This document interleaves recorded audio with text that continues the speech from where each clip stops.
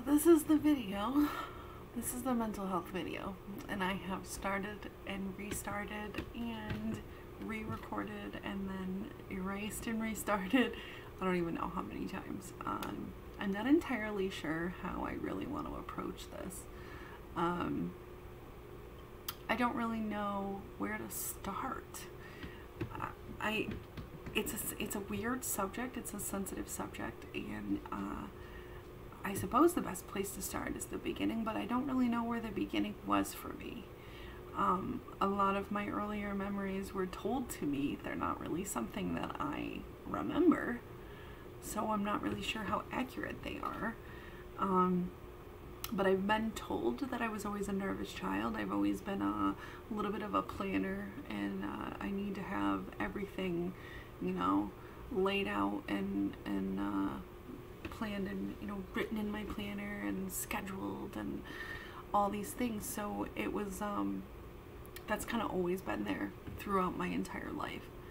I do remember the first time I ever felt depressed was when my brother visited my father in North Carolina as a child, and he was gone for almost 2 months, I think. It was the majority of a summer, and we were about 4 or 5 at the time, and it was the worst ever time for me.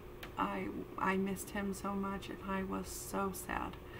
I wouldn't watch my shows, I wouldn't eat my favorite foods, I wouldn't get out of bed, I was insolent, I was not a pleasant person to be around, and I was missing my brother. We were two cogs of one machine. It was literally him and I forever. I couldn't function without him, and it was awful, which probably was the beginning of my codependency problems, if I'm honest with myself and with you, of course. But that's a whole nother category.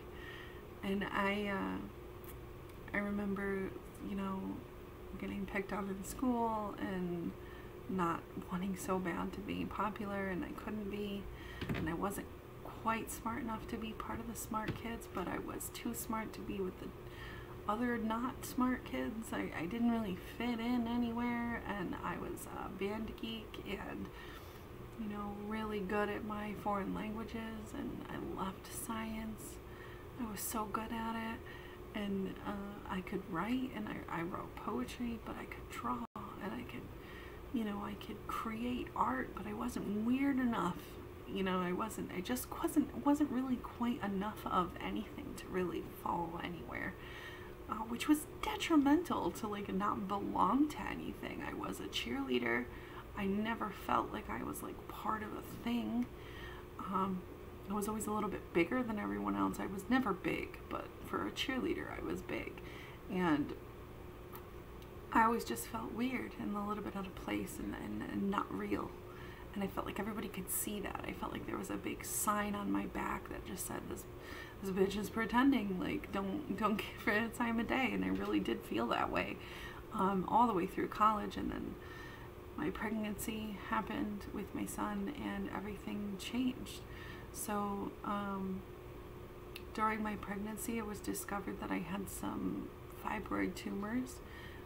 Those of you who don't know, it's a fibrous tumor that lives in your uterus where the baby is intubated, and I experienced some difficulty with my menstrual cycles my whole life, and it was attributed to that. And then when they went in for my hysterectomy, we discovered that I also had polycystic ovarian syndrome is where we landed, but I ended up with, I had a number of cysts on one of my ovaries, so bad that it just wasn't even savable. And the other one was, as they are, cyclic, so it would form, and then it would burst, and then it would happen on the other side, and then it would burst. And those of you who suffered from any ovarian cysts, that they are excruciatingly painful until they burst, and then there is no more pain after that. But it's brutal, and it's sometimes hard to tell the difference between that and menstrual pain until you've had a hysterectomy and you have no uterus, and it's all ovarian pain, and it all feels the same. I struggled a lot with depression after that hysterectomy because I did not feel very womanly. I was 25, I think, and the choice to have more children was taken from me, and I had a really hard time seeing the silver lining in that. I am now able to understand that I have a wonderful child, and I was given that opportunity to have a wonderful child, and it's okay that I've not had any more. I get the ability to love other people's children. My brother's children are absolutely my pride and joy. Those kids are just as good as my own. Like, they feel exactly the same way to me. I have the ability to love other people's children, and some people can't do that. So I had to switch, you know, my negative feelings about that over to this wonderful gift that I was given, was to love all these other babies. And I do still struggle sometimes with feeling inadequate, that I'm not a real full woman. And I think that a lot of people who experience hysterectomies in that way feel that. I don't think that that's abnormal, but it definitely feeds this depression monster that lives in there.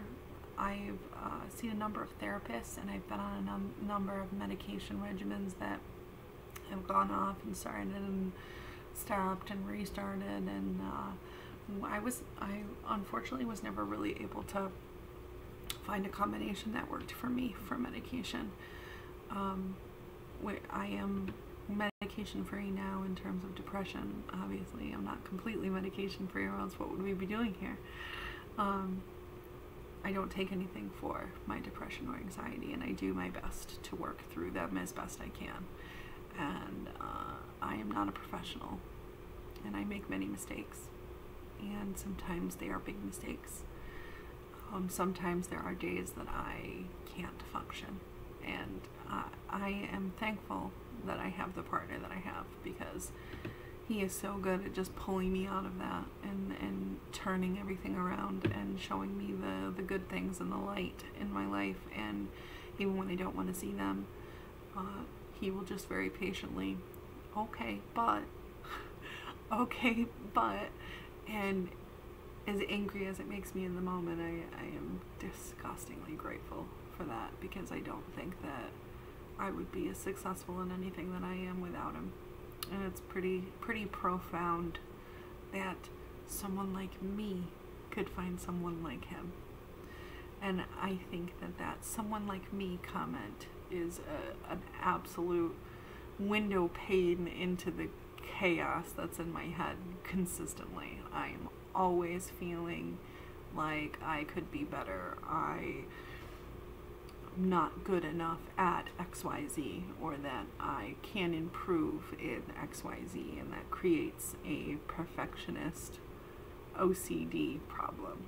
And so my official diagnoses are major depressive disorder, panic disorder, and obsessive compulsive disorder. So my OCD consists of safety. So I am consistently checking seat belts. I'm consistently checking, you know, that the door is locked, that I've set my alarms, that, you know, and I cannot move to the next thing without doing that thing. I count stairs, and I've kind of moved away from the counting stairs, but there was a point in my life where I knew exactly how many steps to get to whatever was around me, you know, and it started bleeding into my work life, and it got a little out of control. I do not feel that it's gotten worse with this medicine. I do not feel any different in terms of OCD. I do not feel any different in terms of anxiety. I think my normal stressors are the same. It doesn't relieve them, and it doesn't make them worse. I do notice a lot more fluctuation with the depressive episodes. I've had 2 since I started, which is a little bit more frequent than I usually do, but I'm also fighting this great big thing where I used food as a pacifier instead of feeling my feelings and the food's gone away. So I anticipated a little increase with this. And it's hard. It is so much harder than I thought to like realize that, okay, you feel like shit, you can eat now, but wait, you can't eat, and like how to deal with that. Like I didn't have a plan in place for that, which is not characteristic of me. And I'm kind of floundering a little bit, which causes a little bit of depression. I don't really know how to handle what to do if I don't eat. And I'm trying to treat it a lot like when I quit smoking cigarettes, you just find a different routine. But I mean, eating is such a thing that like everybody does. Like if you quit smoking, you can hang out with non-smokers and you don't feel tempted. I can't hang out with non-eaters. That doesn't exist. Like food is life. Like it's fuel for your body. Every human being, every living thing on the earth needs to eat. It's not their fault I can't control myself, and I do feel that way sometimes, that it's more of a I can't control myself than it is, you know, anything else. But I really wanted to talk about, you know, the mental strain of food and food addiction, and you know, pre-existing conditions I have felt in so many ways. My depression is related to my food, and I had thought for so many years that I was depressed because I was fat, and it has taken me 9 days to figure out that I was fat because I was depressed. And until the depression is attended to and fixed and, you know, brought to a head and drained, I will always have problems with food. And what I'm trying to do with this medicine is learn the portions and the food choices without the option of binging, so that I can work on the emotional part, I can work on the trauma, I can work on all the crap that's floating around in my head, and I don't have to do them both at the same time. So that by the time I'm done with this medicine, it's second nature to me to only eat one piece of chicken, not 12. To only eat a couple of scoops of rice and not the entire pot. I think that my inner voice has said to me on so many occasions, shh, shh, shh, 6 slices of pizza is fine. If nobody sees you eat the whole bag of Cheetos, nobody's gonna know. You're gonna be alright. And I need to learn to turn that around.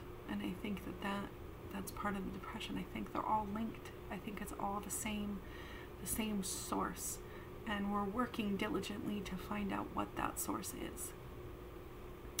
That being said, I want to close this out with some little pearls of wisdom. If you are suffering from some kind of depression, or what you believe to be depression, or anxiety, or just not feeling right, please talk to somebody. If it's a friend, a brother, a doctor, your cashier at the store, it doesn't matter who you talk to, but get it out. Talk to somebody. And don't be afraid to talk about the feelings that you're feeling. I know everybody, they're uncomfortable, and everybody feels weird about saying, yeah, I'm depressed. It's this big, giant spotlight on you, and everybody, you know, everybody walks around on tiptoes around you. That's not it. I'm still a normal person. I still hold a job. I'm still a mother. I'm still a partner. I'm still a sister. I'm still an aunt, and I'm a really good one, I think. And it's okay that I sometimes am sad. I'm learning to work through that, and I think that being able to talk about it really helps with that. And I think that being open about it, and people knowing that I'm not always going to be, you know, like I think that's a realness that's rare, especially in our generation. So don't be afraid of yourself, and get your shit out there, man. Get your shit out there and tell everybody how you're feeling and what's going on in your life. Somebody might have the answers. Somebody might have the little thing that fixes the thing for you. Who knows? I certainly did not think that this was going to be my life. I honestly thought that I was going to die young and large and alone, and that's not the case now. And I had no idea, and it wasn't until I opened my mouth and I said something to someone that I landed here. Share your thoughts, people. Share your love. Thanks for listening.